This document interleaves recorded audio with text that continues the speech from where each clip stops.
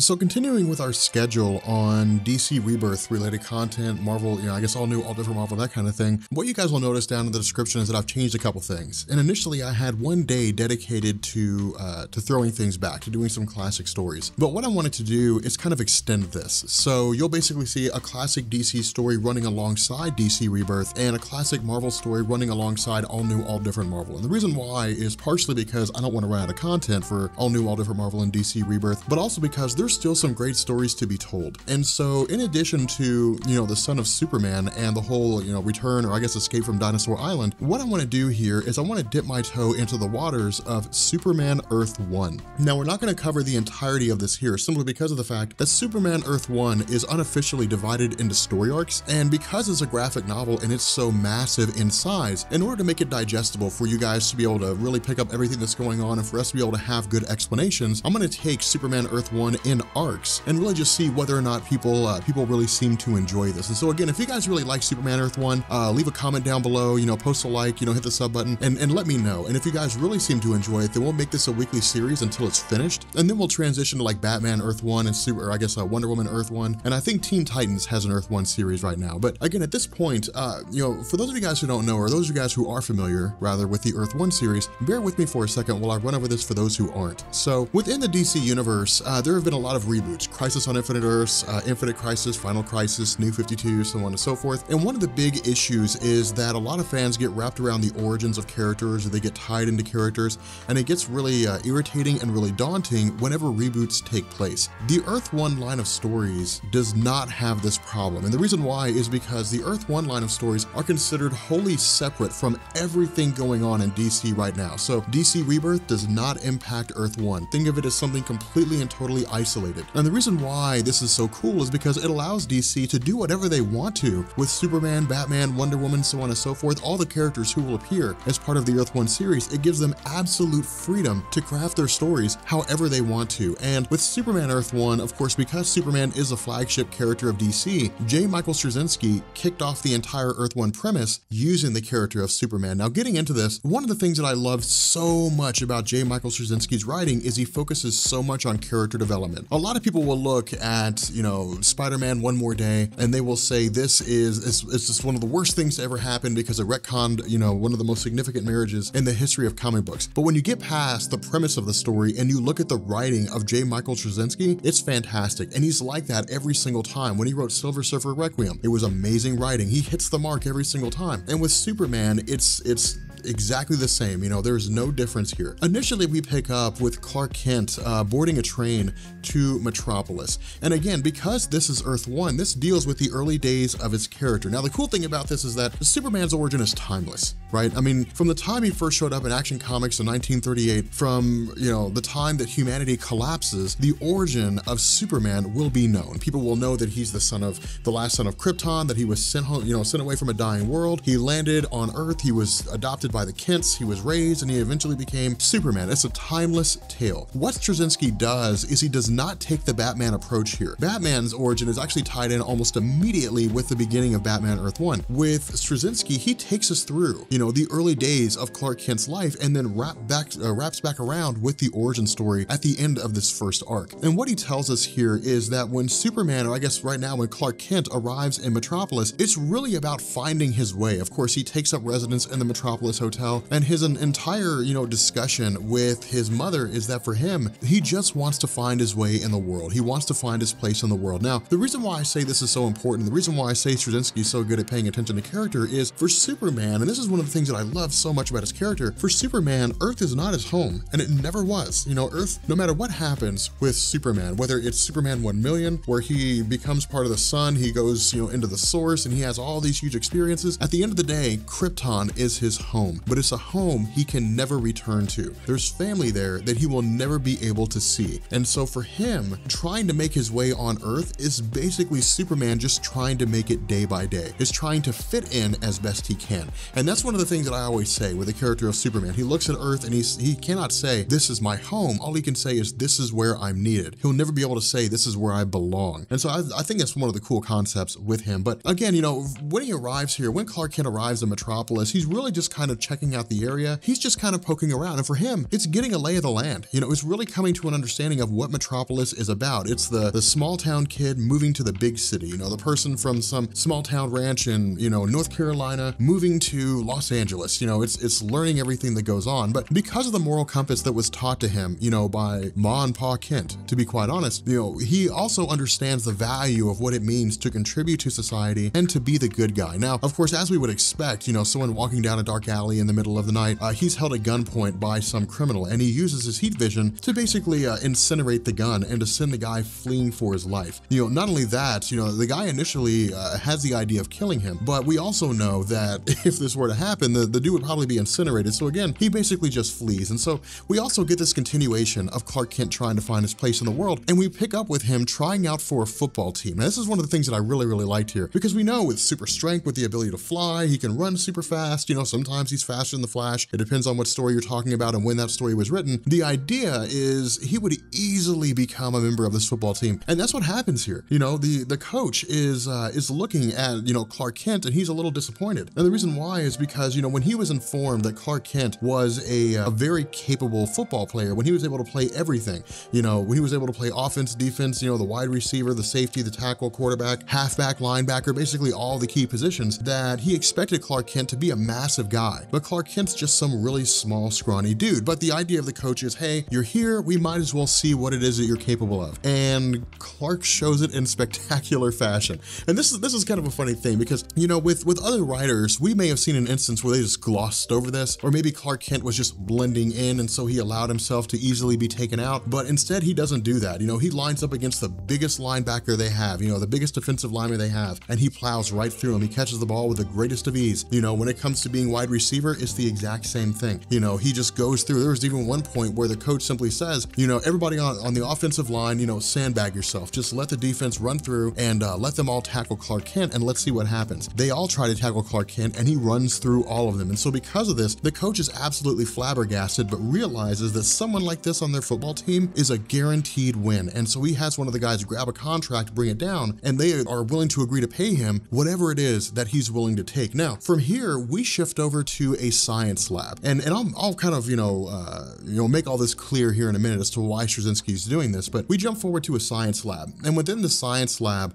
we're told by the person who's in charge of it all that this is an extremely difficult lab to get into that is tantamount to the financial sector and CFAs. For those of you guys who don't know, certified financial accountants, you got to go through 3 CFA tests to work on Wall Street. You know, they're progressively harder. They're given once a year, I think. To give you some perspective, a friend of mine graduated college with a master's in finance, and he spent 1.5 years studying for the first CFA. He spent another 1.5 years studying for the second and failed. So they're extremely difficult tests to take. But with this, we're told the exact same thing, that this institute only takes the top 5 graduates from, you know, from any of the best universities, from Harvard, from Yale, from Princeton, and that's the top 5 combined. You know, that's not, you know, 5 from each school, it's 5 total, just to show you how difficult it is to get into this institution. But what we're told here is that Clark Kent has approached this place for the purpose of securing employment. And initially, this guy's response is, that's preposterous. You know, not only do you not even go through the normal channels to do this, but even those individuals that we select spend 4 years before they can even go into research and development. You know, they basically undergo 4 years of training before they do anything real with regards to our company. And so Clark Kent, you know, he asks the question, what are these guys working on right now? The guys are on the other side of that wall. What are they working on? And the guy says, well, they're working on deriving electricity from salt water. And so Clark Kent just writes up a formula and says, go give it to him. And the guy's initial response is, look, man, we don't have time for games. And Clark says, look, if you give them this formula, I will walk away and, you know, I'll get out of your hair. And it's hilarious because they take the formula, you know, the guy takes the formula over to the scientists and they immediately have the answer. And it's funny because they've been working on that formula for about 3 years. They've been working on how to try, you know, they've been working on figuring out how to derive electricity from salt water in 3 years. Clark Kent shows up on their doorstep and gives it to them. And so, you know, this guy comes back and says, hey, look, whatever you do not leave this spot. You know, I'm gonna make a few phone calls. Now, the reason why I said that I would wrap around, you know, with this with regards to what Straczynski's doing is he's showing us what Superman is capable of. And again, this is all really leading up to Superman becoming Clark Kent, you know, and it's gonna be a really funny situation because with regards to all these things that he's doing, I mean, one, you know, his Superman uniform, his luggage is just sitting in a closet. The iconic uniform that will stand the test of time as one of the most recognizable symbols in the history of the human race right now. You, me, the people who lived before us, the ones who will come after us, it'll be one of the most recognizable symbols for, till the end of time. And it's just sitting in a closet because Clark Kent doesn't think anything of it. For him, it's just clothes. It's just the remnants of his life when he was in Smallville. And so again, Straczynski tells us that he's been offered all manner of positions. He's been offered jobs as one of the best scientists. He's been offered jobs working on Wall Street, being a professional baseball player, working as as one of the guys in charge in a construction site, but none of these make him happy. And that is the distinctive difference. That's the big difference here. The reason why Straczynski is so good when it comes to writing character is he focuses on the character. Superman could have been in any one of these things. And for Straczynski, with Earth 1 having so much freedom and so much leeway on what it is that he could and could not do, he could have made Clark Kent a construction worker and said, well, in this reality, he's a construction worker and that's just the way it is. But no, he ties into the history of Clark Kent going to work for the Daily Planet. The difference with this is he gives us a reason why. It's not because he just wanted to be a reporter. It's not because he always wanted to be a reporter. It's because he was going through and he was trying to find his way within the city of Metropolis. And he comes across an article that simply reads City Hall Scandal. And he takes the article out and he starts reading, or at least he buys a newspaper and he starts reading it. And he starts going through, everything that's going on with regards to the Daily Planet. And eventually he travels to meet Perry White for a resume that he submitted in a job interview. Now, at the same time, we also see that we encounter Lois Lane for the very first time. Now, this is also a pretty funny situation here because we would expect this to be, love at first sight, because with regards to the whole Superman mythos, almost always Superman and Lois Lane are the power couple. Lois Lane is the first lady of comics. She's the quintessential damsel in distress. With the exception of the New 52, we've never seen an instance when it hasn't been Clark Kent and Lois Lane, the 1-2 punch of DC Comics.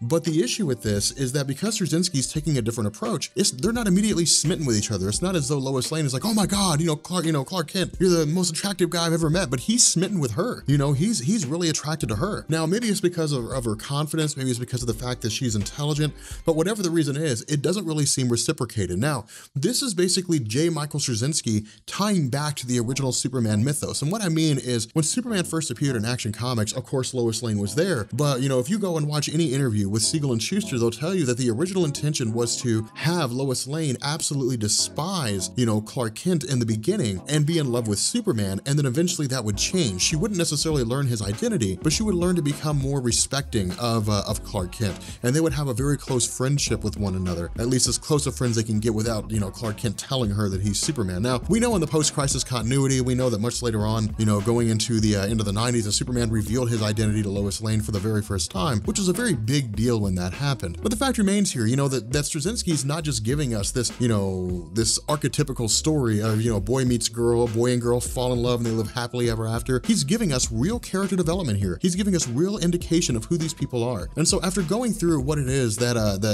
going through Clark Kent's resume, one of the funny things that Perry White says here is that because of the internet, everybody with a keyboard, a mouse, and a blog thinks they're a good writer. They think they know how to write good material. And he says that Clark Kent's writing is decent enough, but he writes like he's holding something back. Now, we know that that's Clark Kent just not revealing to the world that he's Superman, but this is J. Michael Straczynski telling us that, Clark Kent refusing to reveal his identity to the world holds him back on a personal level because he can't truly be who he is, that he has to be a fake character. I'm gonna go out on a limb here and I'm going to quote Kill Bill, the Superman monologue, because I've got this thing memorized. For those of you guys who never saw Kill Bill Volume 2, there was a great segment where he started talking about Superman. And he said a staple of the superhero mythology is that there's a superhero and there's the alter ego.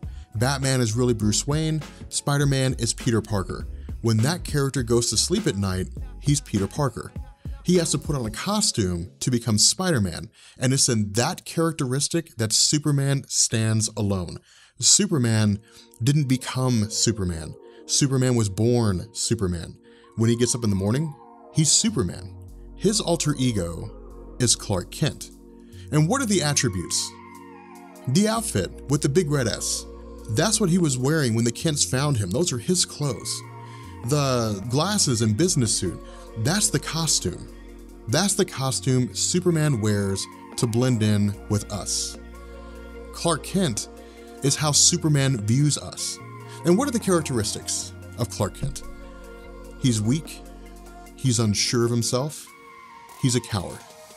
Clark Kent is Superman's critique of the whole human race. Now, the reason why I ran off that quote is because that's exactly what Straczynski is building on here. That's what he's telling us here.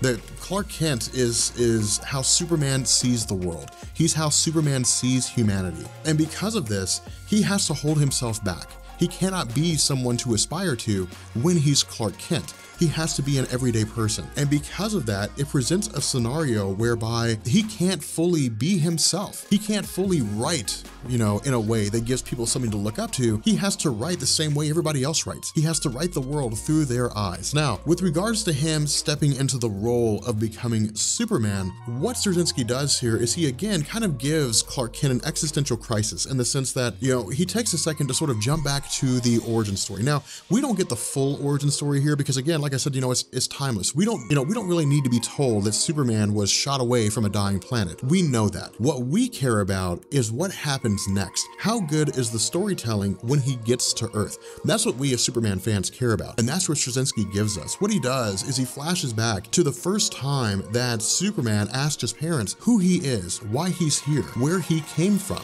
Now, what they say initially is that they don't know.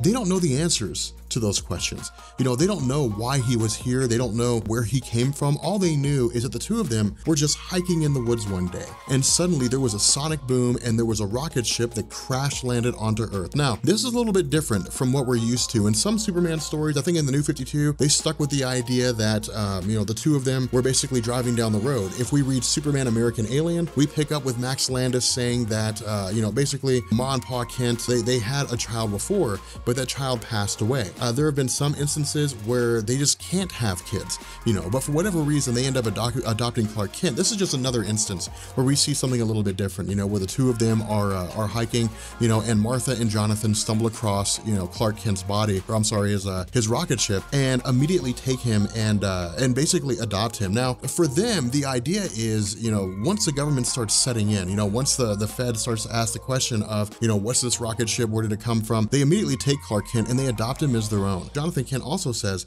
is that he was meant for something special, that the things that he's able to do, the powers that he possesses, make him somebody that's destined to do something great. But the problem with this is they just don't know what that is. They're like any parent in any situation when any child sits down and says, why am I here? What's the point of me being here? It's the quintessential answer of, we don't know. All we can do is guide you the best we can and hope that you turn out as great as we believe you are. Now, what we also do is we get some perception of the fact that not everything was rosy for Clark Kent. It's really only on a page or so, but it's the idea that he's picked on, that he's made fun of by kids at school. But he basically references what it is that he was told by Jonathan, that you can't let your powers get the better of you. You can't just lash out. You can't let other people, control your actions. That you literally have to keep things contained, because if someone angers you and you punch them, you will kill them with your strength. And so you have to basically just let things roll off you. Now, this is an important lesson that we learn in everyday life. If everything everybody said bothered everybody else, well, the world just couldn't function. You just have to recognize that there are some people in this world who are just miserable, that their life sucks for whatever reason. And the only way for them to find happiness is to try to make other people miserable. Then that's how this guy is. That's how this bully is.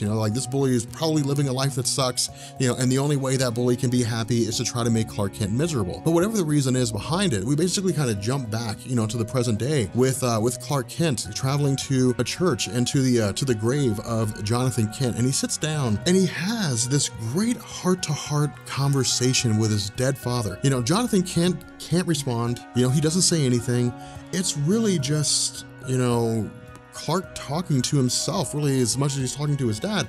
And he says that, he's sorry for coming by so late, that he always knew his father was a morning person, but that he just wanted to talk to him. And what he says is that he doesn't think he can be a superhero. He doesn't think that he can be a man that can live up to saving the world. Now, this is why this is so great, because we always assumed that Clark Kent would move to Metropolis. We would assume that he would see how bad the world is from time to time, and he would see Metropolis as a city he can save. He would don his Superman costume. He would reveal his, reveal the fact that he's Superman to the world. People would look up to him as something to celebrate, and he would be the savior.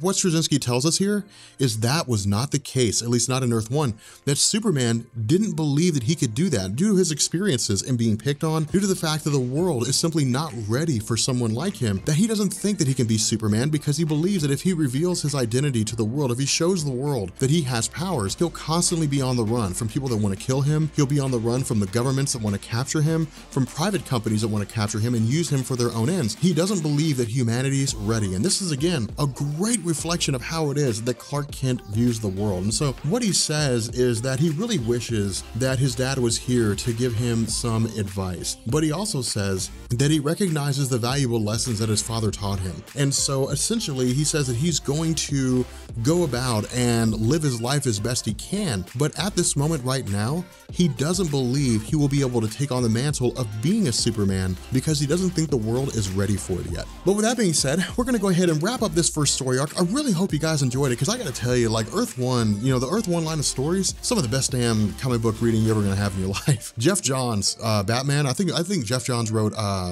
Batman Earth 1, is so good. And like, the Earth 1 stories are amazing. If you guys have read Earth 1 and you guys enjoy it, post a comment down below. Just be like, Earth 1 is amazing. But if you guys are new here to Comics Explained, you guys want to see more Earth 1 line of stories, then make sure you guys drop a like, make sure you guys hit the sub button, and yeah, leave a comment down below. Let me know what you guys think, and I will catch you all later. Peace.